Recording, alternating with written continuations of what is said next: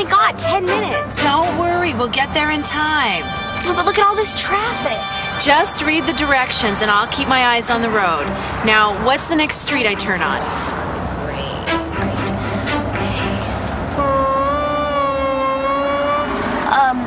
Turn left here, Mom. Left here.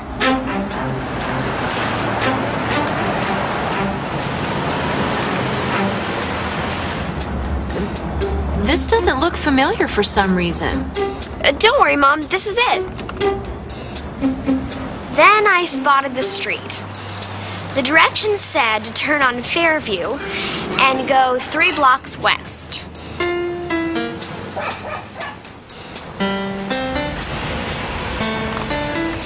Are you sure this is where we're supposed to be? I'm just following the signs.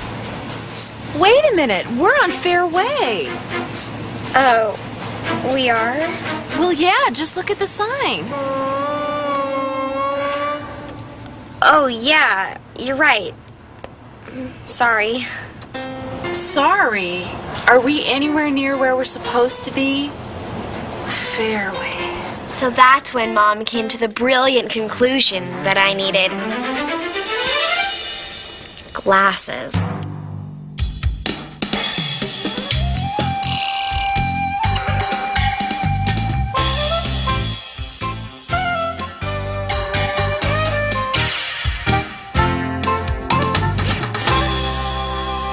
Oh, they're lovely, dear. Very smart looking. They complement your face very nicely.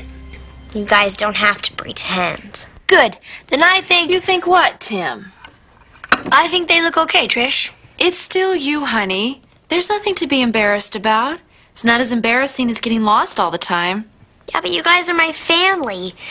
I don't even want to imagine what my friends are gonna say. Oh, who cares? You're unique. Right, Grandpa. But why me?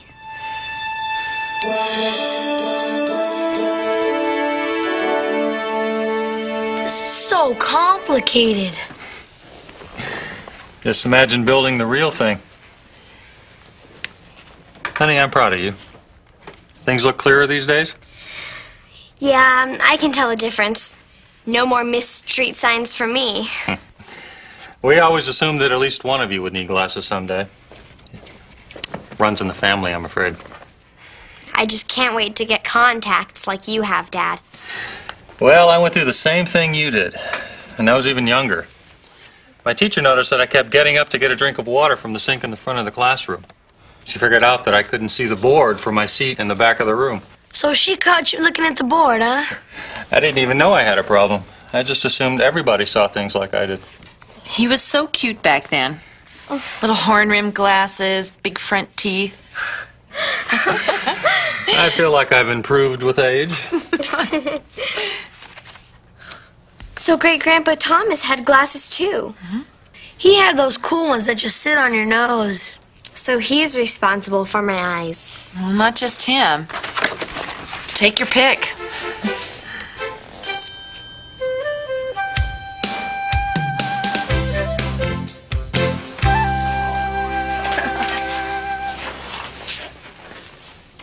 Oh, thanks, Megan. That's perfect. I think you really did pick nice frames, Tricia. Don't you think so, Megan? Yeah, they're great. Everyone thinks so. Enough with the compliments already. I've accepted them. I'm just a victim of my relatives. Victim of your relatives? Yeah, because I have a bunch of ancestors with bad eyes, I'm stuck. I think I got my dad's big feet. Well, what about all the good things that you inherited? You're both smart, you're good at sports, and you sing, Tricia. Those things you inherited from those relatives as well. And best of all, you're you. No one else is just like you, and you're not just like any of your relatives. That could be great news. Mr. Newton, are you practicing for cheerleading tryouts? Or? He's sending coded messages to the bookshelves. Coded messages? In my day, codes were very important.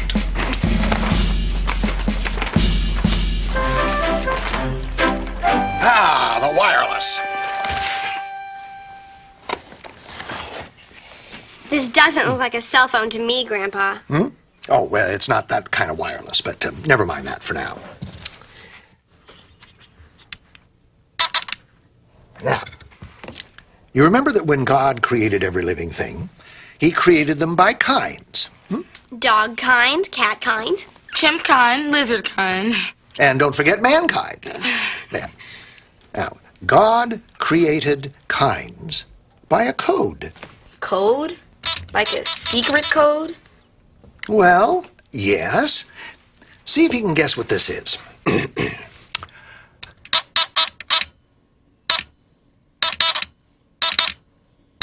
My dad taught me how to do this.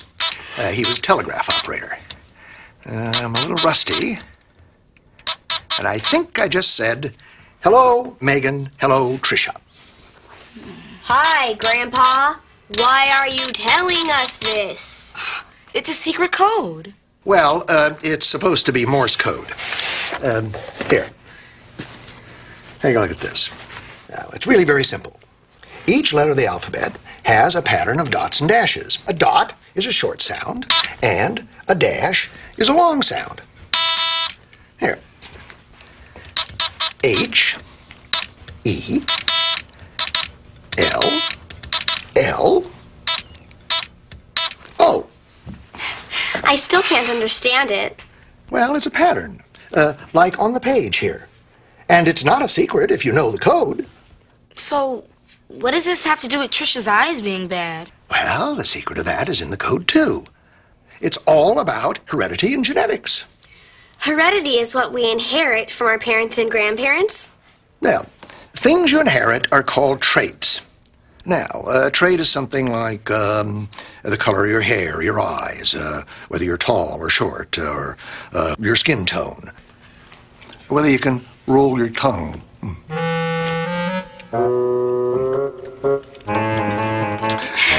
That trait doesn't seem too important. Well, it might if you had a good reason to roll your tongue. Yeah, but you're right. Some traits are very valuable. Others don't seem to be good or bad, and others are not obvious at all. But everything like that is inherited? Well, some traits are kind of hard to pin down because they are influenced by other things. For example, how smart you are. Now, a lot of people who are very smart don't seem to be very smart because they maybe never learned how to read. Yes. Heredity explains a lot, but not everything. Well, what about genetics? Is that different from heredity? Well, genetics is kind of like studying the way that heredity works. Genetics tells us how the things that we inherited get passed down. Now, God created kinds by a code. Now that I can understand. Ah, you're right. You could read what I typed. And because you could read what I typed, you could understand what I said. Well, that's obvious. That's genetics. It's all about communicating information. Now, these Morse code letters just seemed like a lot of dots and dashes strung together. But once they were in the right sequence and you could read the code... You could understand them, just like letters on a page. Ha-ha! Now we come to one of the most fascinating discoveries science has ever made. DNA. DNA. I've heard of it. It's the spiral thing, right? Right. DNA stands for deoxyribonucleic acid. Deoxyribo what? Deoxyribonucleic acid. It's a mouthful. Now, the shape of DNA was discovered in 1953. Once scientists determined the shape, they could begin to look at the actual code of life that God placed there. These colors are like the dots and dashes in the Morse code. Exactly. The DNA molecule is made up of just a few chemicals, like the dots and dashes. But it's one of the most complex information storage systems that we know of. So, if I could read this pattern, I'd be able to tell why I have bad eyesight. If you could read all of the DNA in your body, you would know most everything about how our bodies are built and function. But heredity means that we have to pass the information around, right? Yeah, someone or something has to be able to read the code. Yeah. This is a sort of code transport system, the chromosome. God created the chromosome to carry the messages of his design. Like a piece of paper. You can show it to someone else to read. The chromosomes contain the genes, these smaller pieces here. They're made of DNA, and the genes determine heredity. So it's called genetics because we're studying genes. Good thinking, Megan. So, I have genes that give me bad eyesight? Your eyesight is something that's determined a lot by your genes. You know that the nucleus of every cell contains the plans for telling the cell what to do. Now, in every cell of your body, there are complete plans for your whole body. Inside the nucleus, hidden as a code in the chromosomes. Those are pretty complicated plans. All in a tiny cell? I'll say. Now, in the nucleus of your cell, there are 46 chromosomes, 23 pairs. And each chromosome may have thousands of genes strung along it like beads. Now, here's an example. Each gene controls something. It tells a cell what it's going to make or what its shape will be. Electrician. So this gene would control what? Your nervous system is electrical.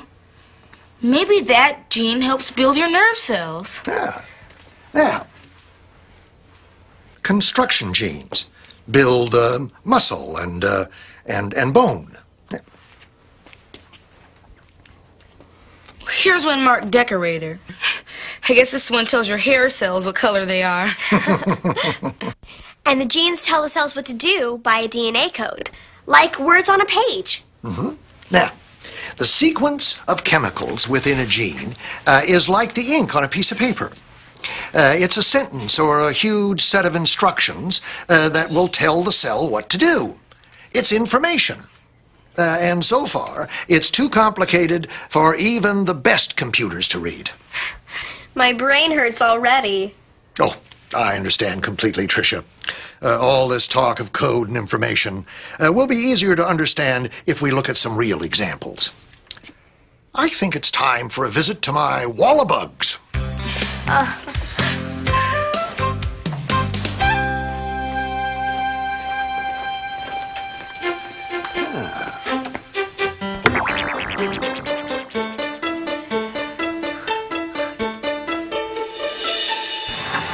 There we are.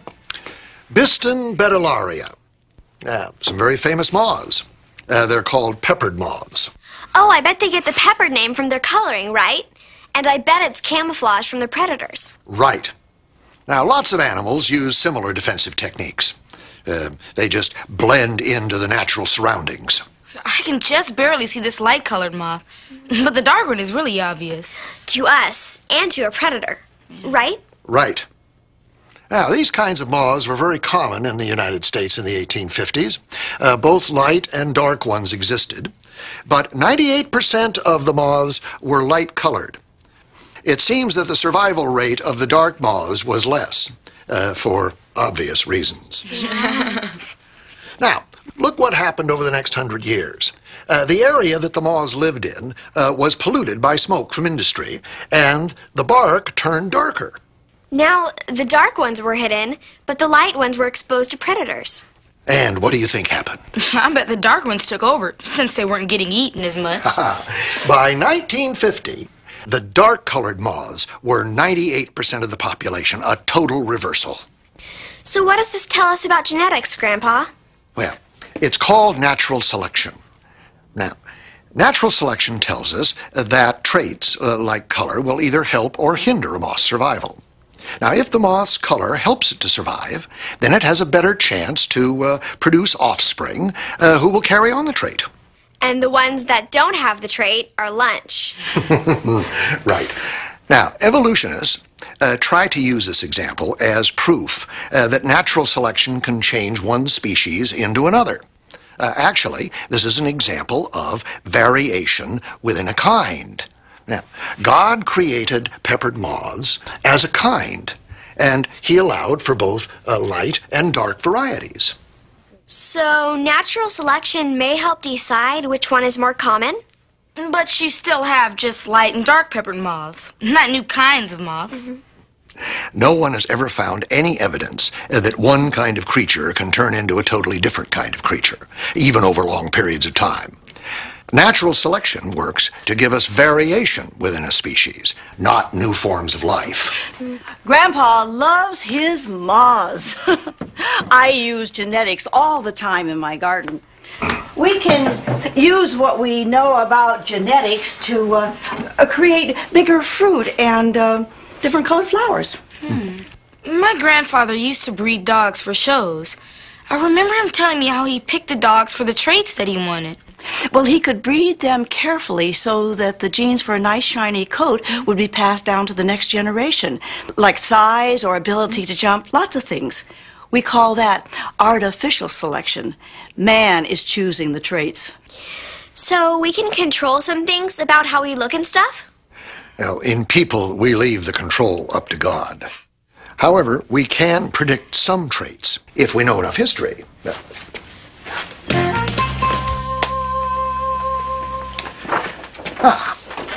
Now, here are a few generations of your relatives. Now, let's pick some traits and see where they go. Can we pick something besides bad eyesight?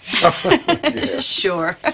In a family tree, you can see easily how the genes are passed on. You get half your genes from your mother and half from your father. It's pretty simple. So I have blue eyes, and my mom's eyes are blue. You come from a long line of beautiful blue-eyed ladies. And strong, handsome men. So you know that the gene for blue eyes is being passed through all these generations.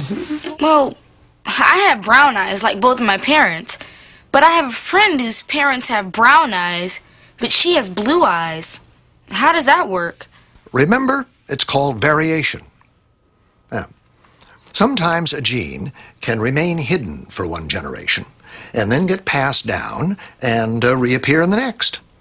It's because of what are called dominant and recessive genes. With eye color, it's easy. The brown genes are always dominant over the blue genes. No jokes, please. Now, if brown and blue genes are mixed from both parents, you always get brown eyes. Brown's dominant. Got it. But look, in your friend's case, there must be some blue genes hiding somewhere, still getting passed on. These two parents would both have brown eyes because the brown genes would dominate over the blue genes. It's just right here hiding. Yeah. But look.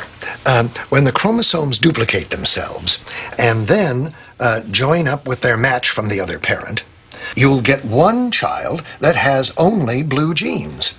All the others will have brown eyes. It's because the recessive genes were in hiding from a previous generation. Maybe the grandparents. And then in the grandchild, it was passed on and they appeared again.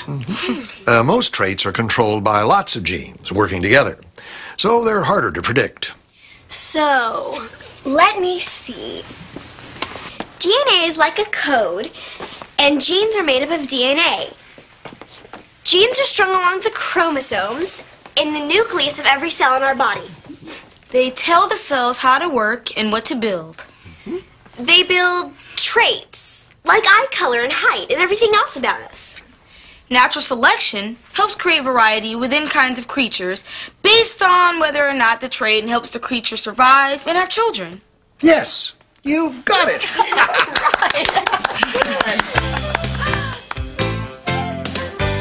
Everything on this earth was created to glorify God.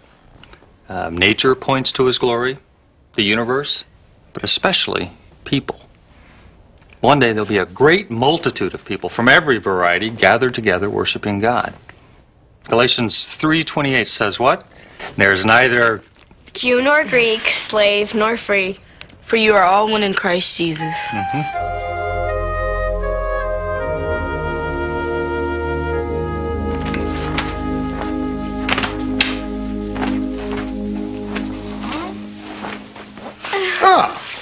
I got your message that you had some more questions about variety in people today and genes. Yeah, and we were also wondering about Adam and Eve's genes. What kind of traits did they have? Well, now, that's a question. We don't know what eye color Adam and Eve had, nor their skin tone, nor their height. What the Bible tells us is that Adam and Eve were created in God's image, and that's what's important. Yeah. But since you're wondering about genes, I've got something to show you. We knew you'd be ready with something, Grandpa. Now, do you two remember what this is? Yeah, it's a chromosome. It carries the code for everything in life. And these smaller parts are genes. They're made of DNA. And you remember how many chromosomes we have in our cells?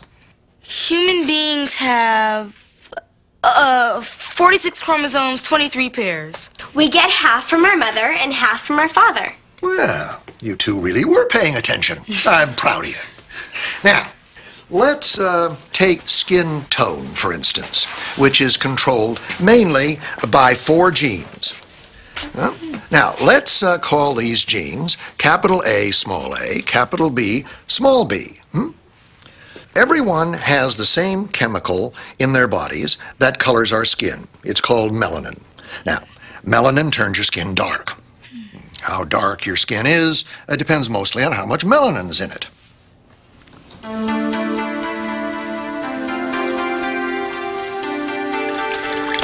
Awesome, look, it's chained to the tail. Because it's like this.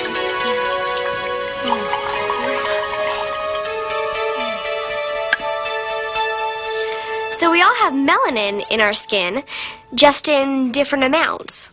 Exactly. And these 4 genes control the amount we have? Just like these 4 spigots.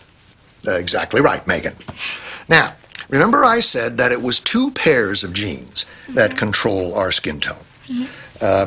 Let's say that the lightest color would be represented by small a, small b's.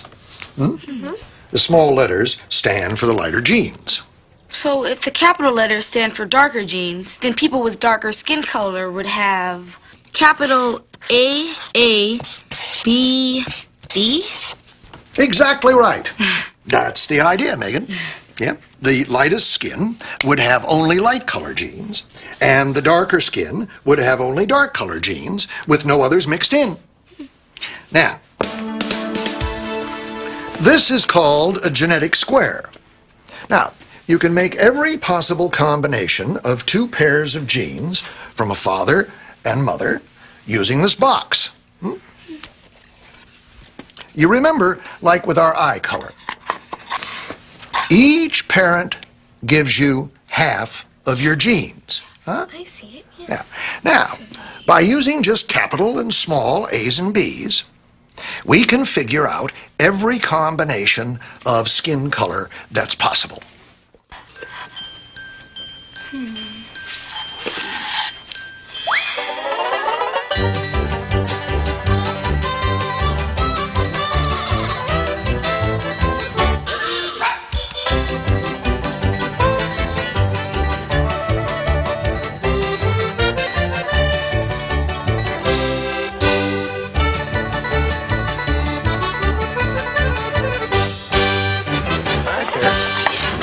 Good work, girls.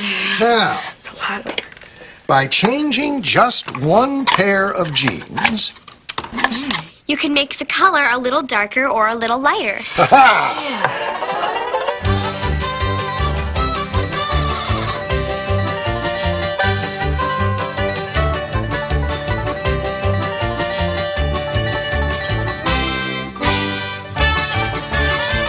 Here in the middle is sort of medium skin. They have 2 of each kind of genes, dark and light. Here they're a little darker, but here they're a little lighter. from these 4 genes, there are 5 possible shades of skin color. And When you look at people all over the earth today, you'll see those shades, some with variation for other reasons. Look, less than half of the children of these parents have medium skin.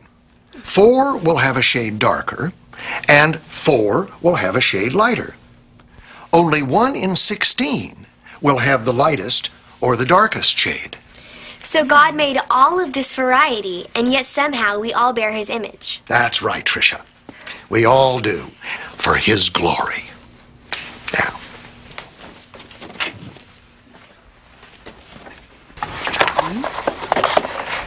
evolutionary theory assumes that the amount of genetic information at the beginning was very small. It was like a short sentence on the paper, not much variety possible.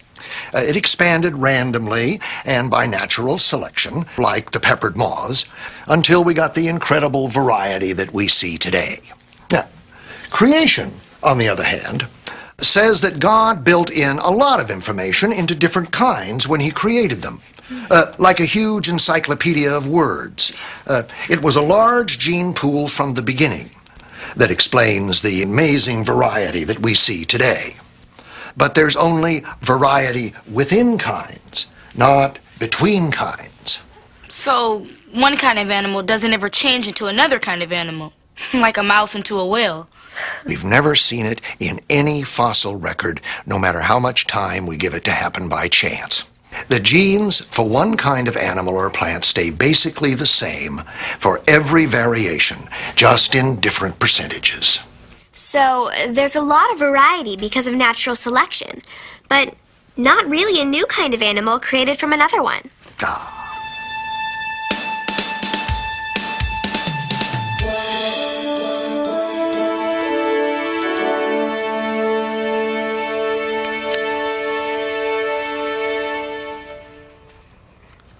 There, it's finally finished. Nice job. We're an excellent team. Puzzles have become my specialty. I like to see what all the little pieces turn into when it's done. It's kind of like what you're learning about heredity. There are a lot of little pieces, Our DNA. but it's only when they're put together properly that they become something. Like words on a page that tell us something, or an Eiffel Tower. Like pictures in a book? Well, what kind of information are you finding in there, Tim?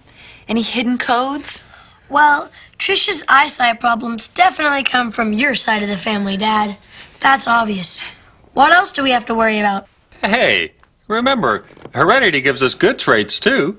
Oh, I see something in your future, Tim. Look at Mom's side. Yeah, just a bunch of normal-looking people. No glasses there. No, just a bunch of shiny heads. You mean... Not to worry. It's just another example of the variety God created.